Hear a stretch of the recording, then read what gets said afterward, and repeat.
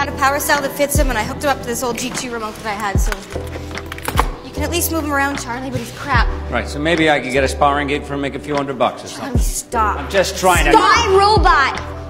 Okay, it took me half the night dragging him out of there. He's mine. Oh, he's yours, yeah. But the parts we're putting in him are mine.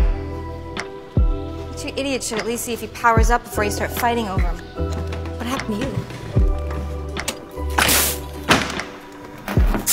Hey.